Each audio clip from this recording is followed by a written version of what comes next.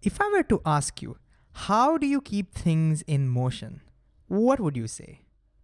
You might say we have to keep pushing or pulling on that object. A push or a pull is called a force. So, in other words, we need to keep applying a force on an object. And if I asked you, why do you think so? You might say this is from your daily experience. For example, this chair is not moving right now. If I have to make it move, I have to keep on pulling on it, or I have to keep pushing on it.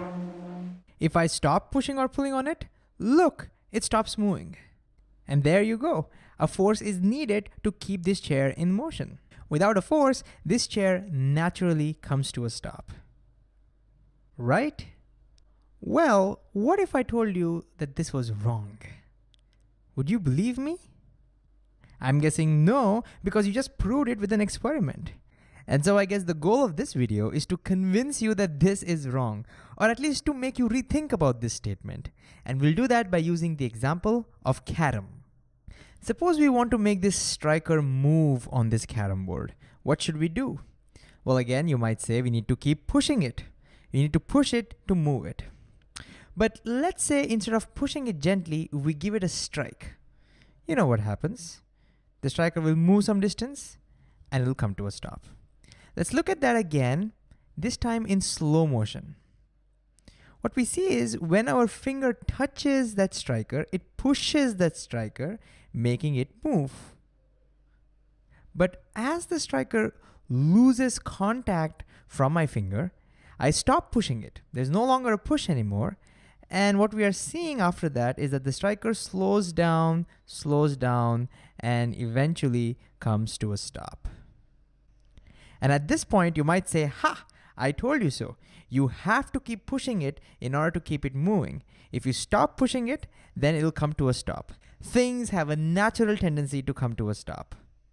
Okay, but let's do something. Let's add some powder to the surface and repeat the experiment. Again, you might know what happens in this case, right? Now if I strike it with pretty much the same force as before, it goes much further before coming to a stop. And if I ask why it traveled farther this time, you might say, well, because we added powder, the surface became smoother, and things slide farther on smooth surfaces. But what if I ask you why? Why do things slide further on smooth surfaces? I mean, if the natural tendency of an object is to come to rest, why does that depend on how smooth the surface is? Huh? Think about that. Why does the surface matter? This is where a man named Galileo Galilei came up with a crazy idea. He thought that maybe this piece is not stopping because of its natural state. He thought maybe this rough surface is forcing it to stop. Okay, here's what I mean. If we go back to before adding the powder, once I strike this blue piece, it sets in motion. And now Galileo is thinking maybe the surface itself starts pushing this blue piece in the opposite direction, opposing its motion. And maybe it's this force that slows it down and eventually makes it stop. This is just like how when there is an uncontrollable train moving, Superman comes in, pushes the train in the opposite direction, slows it down, makes it stop, and saves the day. Similarly, Galileo thought it is this force that's opposing its motion and makes it stop. And you might even know the name of this force. Today we call it friction. And if we understand how friction works, maybe we can explain this entire scenario. So let's quickly look at how friction works. To figure out friction, we need to look carefully at the surface where the striker meets the board. You see, although these surfaces look very smooth to our eyes, at the microscopic levels, they aren't smooth at all.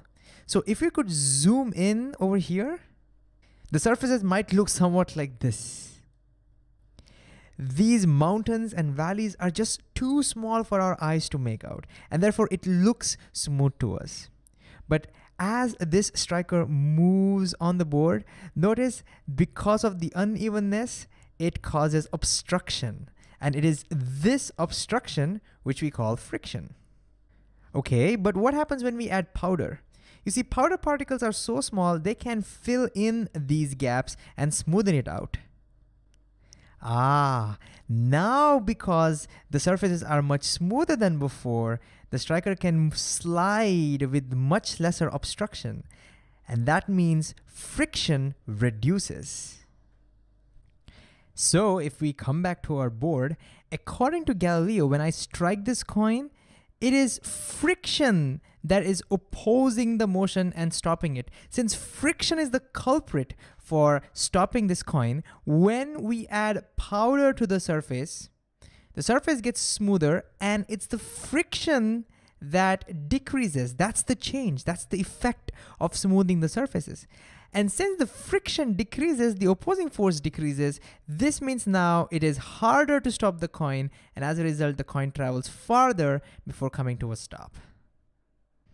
So this means, logically, as I make the surface smoother and smoother, our coin will travel farther and farther before stopping, given that our Carom board is, say, big enough. And now, this is the big moment. This is the big Galileo moment. What if we made this surface perfectly smooth? What happens then?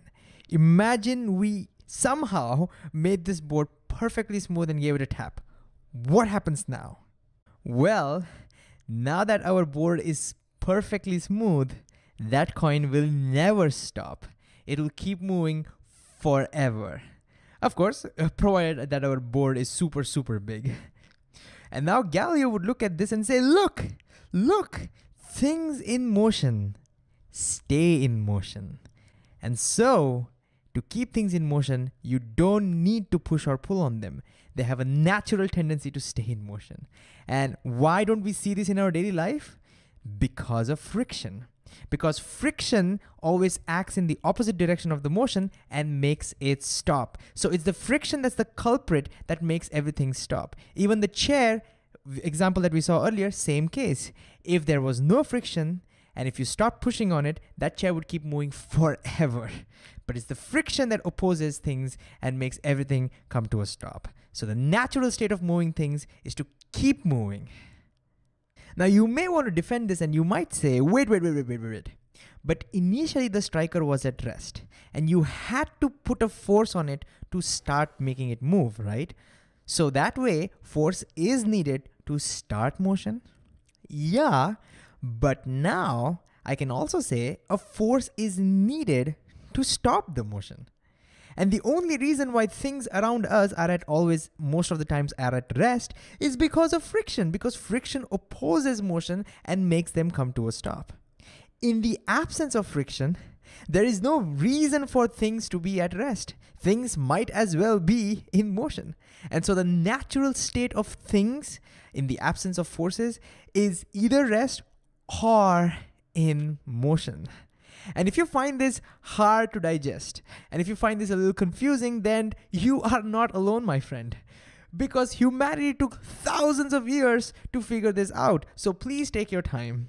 And I'll tell you what helps me is to think about celestial things, like the planets or the stars or the galaxies. They are in perpetual motion. Yes, their motion is a little complicated because there are forces acting on them, but they are always moving. Why don't they stop? Well, because things in motion tend to stay in motion. And a final question that we might have is, what does a force do? I mean, we just saw a force doesn't keep things in motion, then what does it do? Well, like we saw, a force can start motion. In other words, a force can speed up things. And like in the case of friction, force can also slow down things and stop the motion. Turns out that force can also change direction of motion, but don't worry too much about that. So in general, we can say force can accelerate things. That's right. In the absence of forces, if objects are moving, they will move with a constant speed in a straight line. But if you want to accelerate that body, then you need to put a force on them. And so what did we learn in this video? We saw that a man named Galileo looked at simple experiments, well, not Carom maybe, but other things. He looked at them carefully and came up with a revolutionary idea that things in motion have a natural tendency to stay in motion. You don't need to keep pushing or pulling on them to keep them in motion. And what does a push or pull do? What does a force do? Well, a force in general speeds up or slows down things, or in general, it accelerates things.